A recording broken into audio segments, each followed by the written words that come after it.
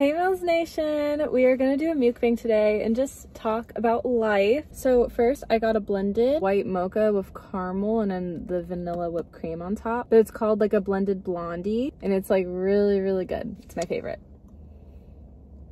What's cool about this place too is every month they change their whipped cream. Last month they had espresso along with vanilla, that's always every month, and then this month they have chocolate. The espresso is so good. I haven't tried chocolate. I'll have to do that next time. And then you guys, this is the food. It's some chips with like a turkey sandwich. So it's not just any kind of turkey sandwich. They put like a raspberry cream cheese on it as like a sauce with like mayo and lettuce and cheese. And then like I said, turkey. I take out the tomato and onion. Just gonna dive in and eat. I'm starving. Let's see if I can set this down. See that like raspberry? Oh my gosh, you guys. All right, let's take a bite. Cheers. Hold on. You know, I always kind of end up taking out the lettuce. I just feel like, why is it there, you know? Because I just like the meat. I feel like, let's be real. All right, this is just with the meat. Cheers, you guys. Okay, let's see if I can get a good bite. I keep saying cheers and then nothing's happening. Ooh, yeah, that's a good bite. Okay, cheers this time. I'm really hungry. I haven't eaten today. I don't like the crust, so I always take off the crust. And the lettuce apparently too. It's just typically what I do. Oh my gosh, you guys, so much is going on in my life. It's crazy. My cousins are gonna be parents real soon. My baby cousin's gonna be born. I'm really excited on my mom's side. And then on my dad's side, unfortunately, my aunt, she was 99. She had Alzheimer's. She passed away. That's pretty hard. Oh, Winter Olympics. That's a thing. That's on TV right now. That's life.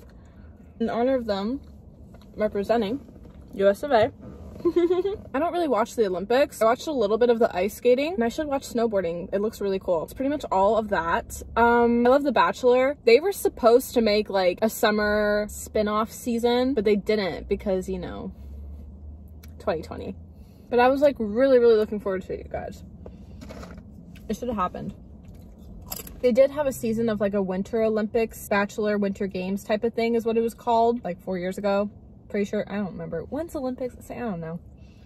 But like the contestants would find love, but none of them are still together anymore. Sad. There's everyone from different countries of Bachelor Nation, which was super cool. And I wish it picked up for another season, or they did something with like Summer Olympics, but 2020 really got crazy, man. But man, that would have been so good. Bachelor. Instead, we just keep seeing like so many seasons of like The Bachelor, Bachelorette, and I'm just like, we need a change. I love The Bachelorette more, obviously, because the men, but also the women, they just like know the bad guys, know the good guys, they pick the right ones, they know what they want. Or like the men, they have a less like success rate with who they pick. Yeah, I really want to get into watching Joe Millionaire. That looks really good. I just don't always watch a lot of TV, honestly. I've not even been tuning into The Bachelor this time around, Clayton season. I did watch a couple most recent episodes, but I've just been like kind of keeping up through social media. I don't know, just over it. Peter's season, I was like so invested. I loved it. My very first season I ever saw was Juan Pablo's season, which is like really funny because his season was very different. I remember watching it for the first time being like, wait, this is The Bachelor? I thought he was supposed to get engaged at the end. Like I was so confused with the premise of the show because I watched like clearly the wrong season, where like the season before him was Sean Lowe, where like he got engaged and he ended up with his winner pick. It's just so funny. Like I didn't understand the show. I had to watch like a couple seasons to really get it. And then my first Bachelorette season was Andy right after Juan Pablo's, and then she got engaged but she didn't stay with that guy. But then I'm like, okay, I understand the show better now. And y'all, that's all for this video. I hope you guys enjoyed it. Please subscribe and join the Mills Nation family, and I'll see you guys in my next upload. Bye. I love you guys. Mwah.